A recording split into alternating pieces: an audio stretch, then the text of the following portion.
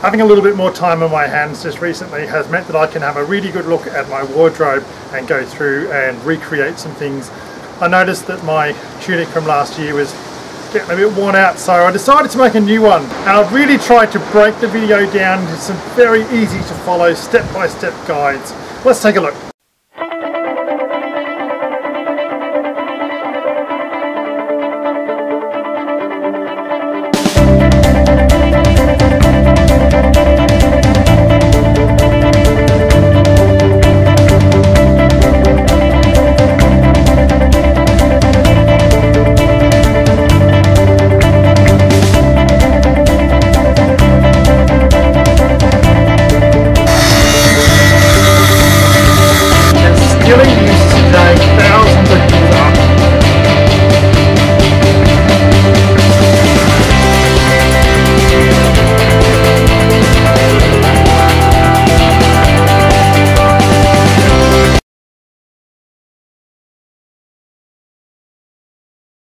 Alrighty, so medieval style tunic. There's actually been a bunch of finds of these things, but few and far between, and they're not consistent. So you'll notice that there is a difference in particularly the sleeve style, and it's difficult to know for certain as to exactly what the influences were around some of these differences. But I think that you can find, if you look at the evidence, that particular tunics were related to particular time periods. And so there is a difference, as I say, between cultural differences and religious influences and some of these kind of things which come into the design of the tunic. However, also we're looking at the availability of materials and those kind of things. So there's a bunch of different things we need to look at before we go ahead and make our tunic. Now, number one, we've got to decide about if we are reenacting, which culture are we looking at? For instance, are we looking at Anglo-Saxons? Are we looking at Vikings or Normans? Those kind of things, because as I say, there are differences. Where are we in terms of social status? That's actually a really, really important one, and we'll come back to that in a few seconds' time. Time period, as I mentioned, actually has some big influences around it. Alrighty. So these particular clues should give us some really good ideas about what our tunic is going to look like.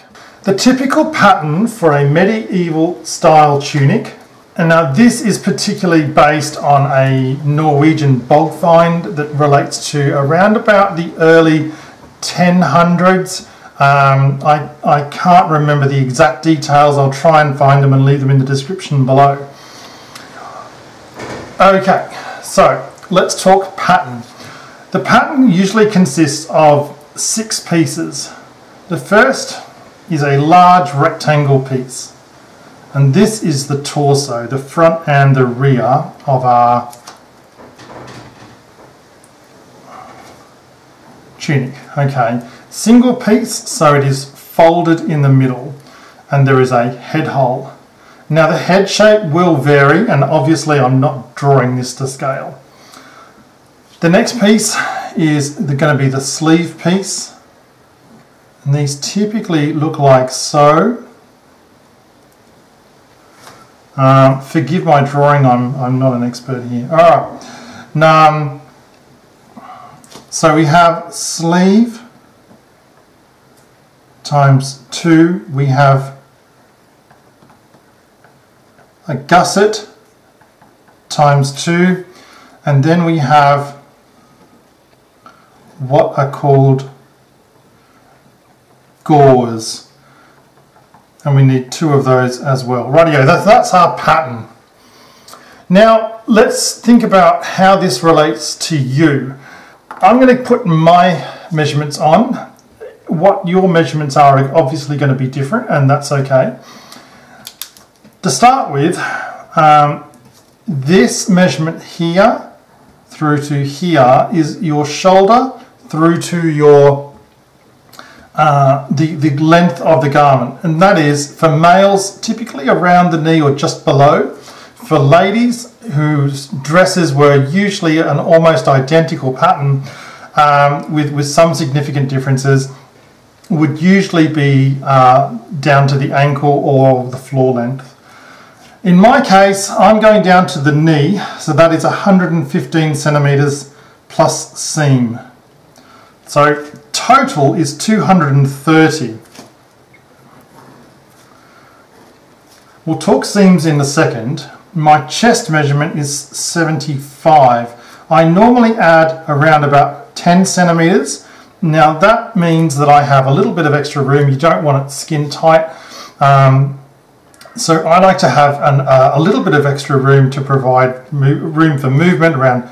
I do a lot of weapons training and that kind of thing. And then I also allow a seam allowance. Rightio. The gussets I cut at 14 centimeters square, and you fold that in the middle and it then becomes a rhombus. We'll talk about that as we get to it. Rightio, your sleeve. This goes from the shoulder down to usually just below the armpit. Now I would compare that to one of your existing garments as to see how that works. So for me, that's 28 centimeters times 2 is 52, correction, 56. Total.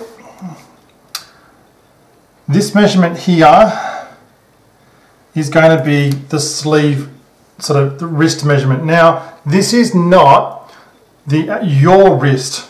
Okay, everyone, or I say everyone, lots of people make this mistake and they just measure their own wrist and all of a sudden they can't get their hand in the hole. The reason being is your fist measurement is significantly bigger by around about 5 centimeters. So bear that in mind. The measurement you want to take is around your fist, okay?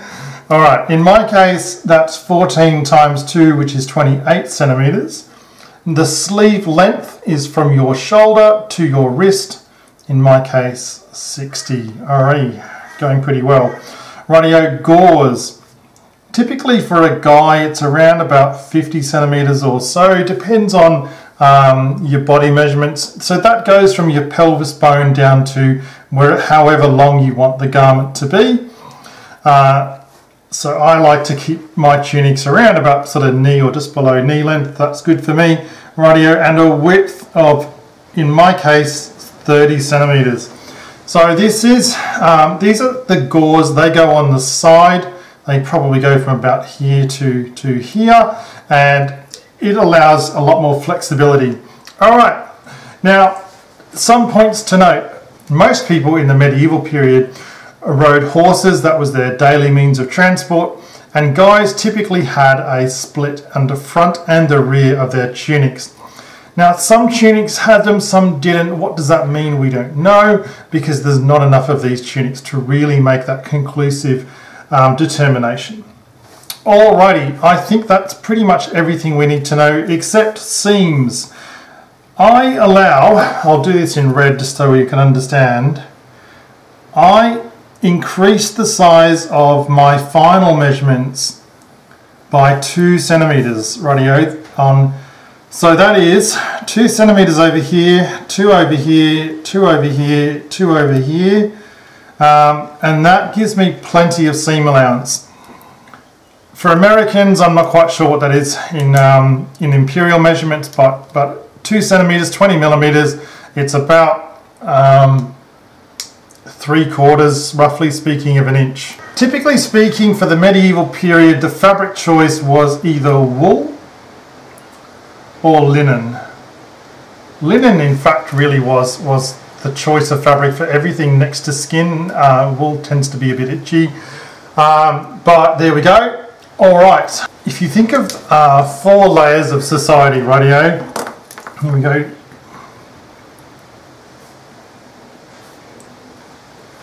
Alrighty-yo, now we have, if this is the lower echelons of society, so people from just the lower working class, I guess, tended to have colours which were beige, browns, yellows. In the lower sort of middle class ranges would be yellows to maybe some greens. You'd have a wider range of yellows to greens, including orange for your upper middle class, and then royalty, upper clergy, upper echelons of society, the upper nobility. Those kind of people may have access to red and purple. Righty. Oh, now some people question purple in parts of the medieval period. That can be achieved through shellfish. Red, orange, yellow can all be achieved through things like marigold, and greens from plants such as madder, I think. Browns from things like walnut, and blues, which would come into your upper echelons, and upper sort of middle class would come from a plant called woad. For large scale dyeing, or to at least get consistent dyes, you may need to actually have cultivated the woad plant and that kind of thing. Now, royalty, nobility, those kind of people may also have trims in silk and that kind of thing. Just a quick note here for anyone who's involved in medieval reenactment: your group will have some kind of authenticity guide. So have a look at that before going out and buying sort of expensive cloth and finding you've produced something that your particular medieval group may not like. Everything is now marked out. Now it's time to get cutting.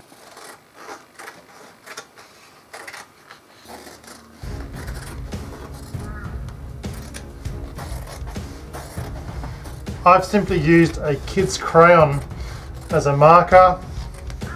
It's quite useful because they wash out really easily.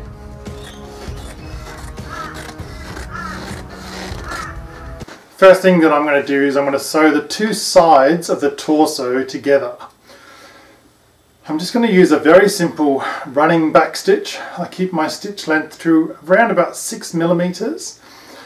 Just depends on the exact point of the sewing project, but 6 millimeters is about historically accurate, and a nice running back stitch gives you plenty of strength to the seam. Remember, I've got a seam allowance of 2 centimeters, so that's plenty of room. And then what will happen is I'll trim down one of those sides and fill the seams a little bit later on in the project. At the start of your stitch, I like to go through maybe 2 or 3 times just to add that little bit of extra strength. Remember, this is a functional garment. I do a lot of weapon training and so on, so I like to make sure that my seams are going to hold. The last thing I want is something blowing out. And then we're sewing it around about a 6 millimeter stitch length. It's quite interesting. The Victorians got their stitch lengths to an incredibly small number. So we're sewing with a stitch length of like 1.5 millimeters sometimes. It's pretty crazy. Alrighty.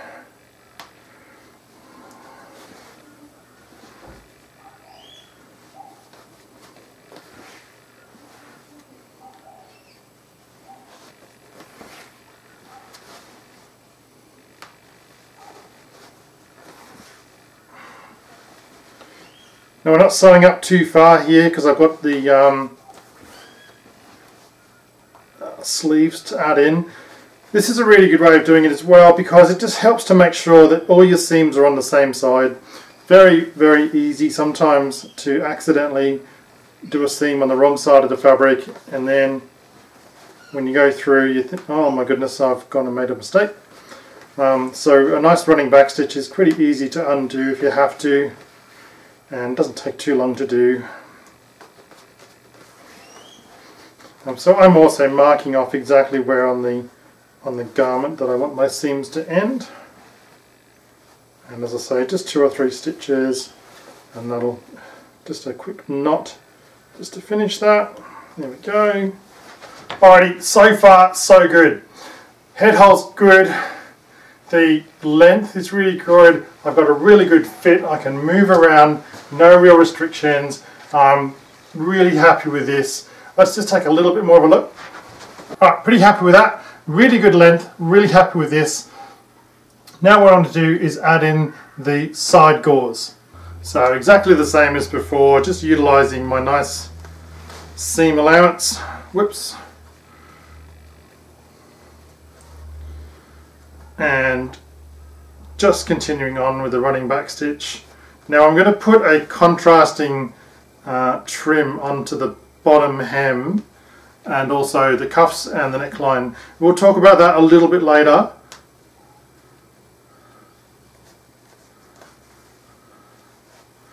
What I'm interested in right now is just getting this running back stitch done.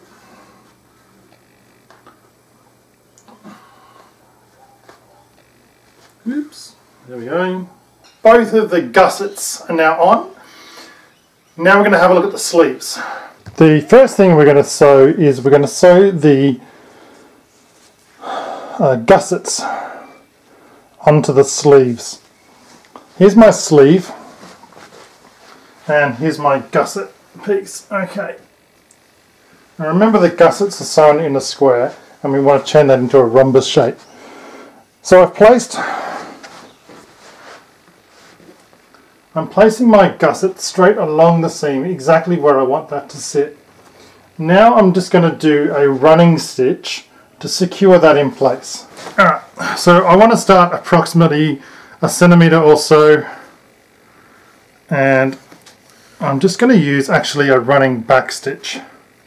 I'm keeping my stitch length to around about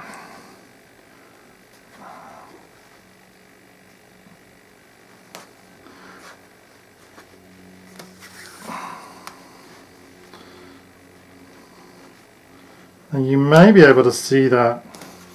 I kind of hope you can. Alright, I'm keeping my stitch length to around about 4 to 6 millimeters. Now I'm not the world's leading expert on hand sewing. What we're going to do after we have sewn this into place is we are going to fell the seams. Now I know for some people that sounds a bit complicated. It's actually really not. And it is a little time consuming, but that's okay. What I'd suggest you do while you're doing something like this is put on a good movie or have a couple of nice drinks.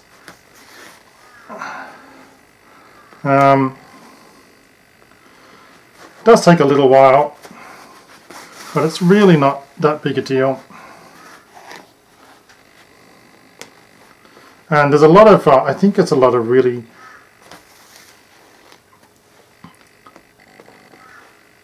pride really when you've actually made something like this by hand, especially. Make sure you use good choice of fabrics. Now for those of you who are in reenactment groups, your group should have an authenticity guide, and before you go out buying lots of expensive stuff or investing into a lot of gear, really make the effort to check, can I use this stuff? A lot of reenactors, myself included, have bought stuff over the years and found it's not allowed or it's not period correct or whatever, and that can be really quite frustrating when you consider how much some stuff costs. I'm quite lucky. I've managed to sell most of the stuff that I realised I can't use, and it is much better, in my opinion, to really put the effort in and make yourself some good gear and it should last. It really should. I'm in and out of my costumes like every day, but I still find I can get a few good years out of them. And for those of you who might be wondering, I'm using these needles, brass needles from a shop called Make Your Own Medieval. These guys have a really good array of very historically accurate stuff, and they make the effort to let you know on their website as to what period specific pieces are from. Rightio. Okay, now I just finish off with a simple knot. I'm, as I say, going to fell the seams anyway, so it really doesn't make too much difference. Rightio, so this is the gusset that we just put on, and now what we're going to do, as you can see, it's the square, but we're going to sew it a mirror image of the other one, so it becomes like so. To help you avoid any holes or mistakes like that, make sure you basically go over your last stitch, and that should prevent any holes or whatever. Now, I do a running back stitch on all of my seams first. So what that means is I should have a pretty good idea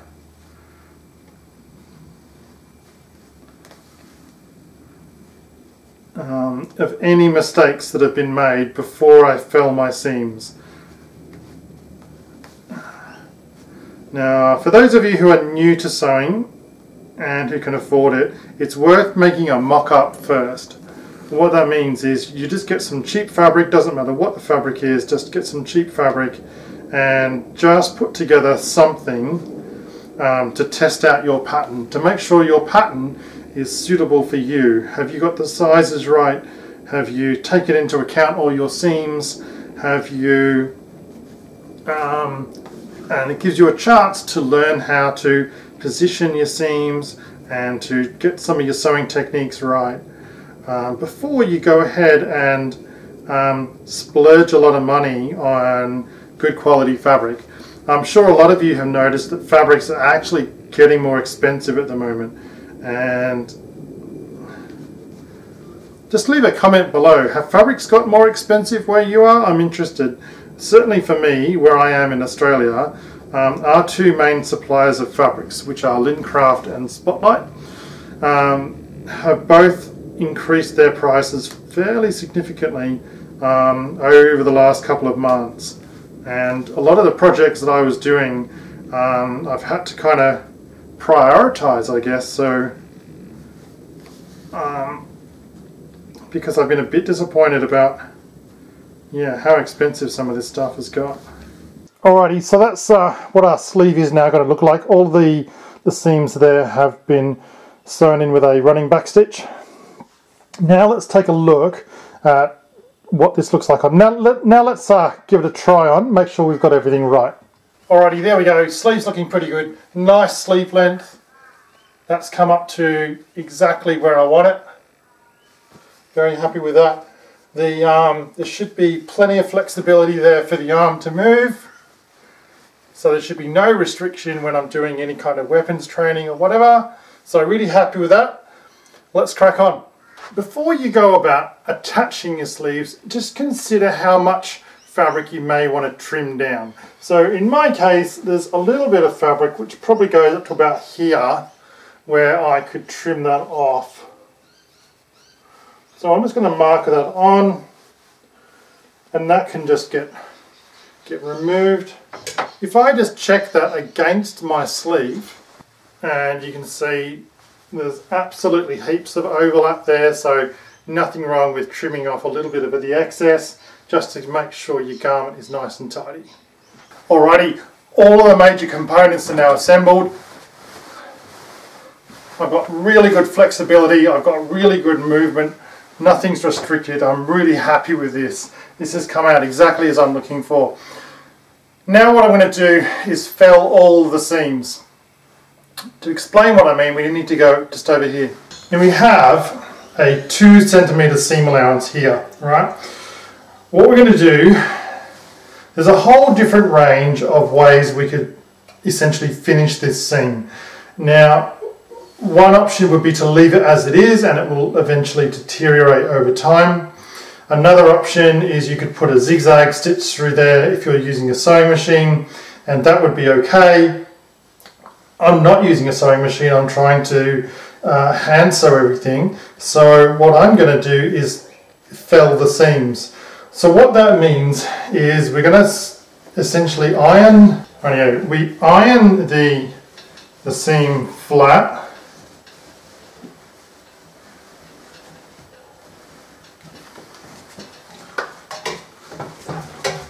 And then you grab a pair of scissors and cut one of the seams right down. You're going to need pretty good scissors.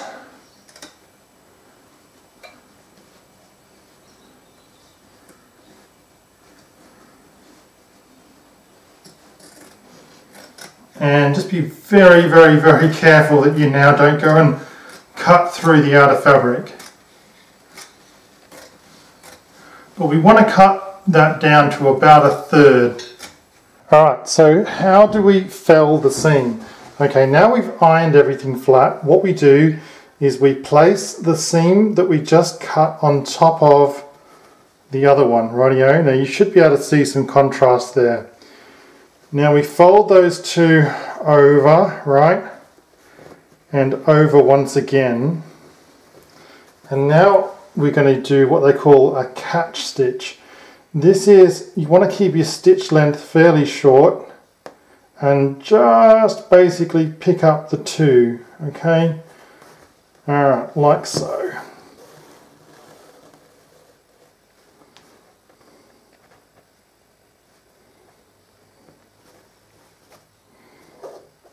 Now, as I say, I'm using a catch stitch. This is historically accurate.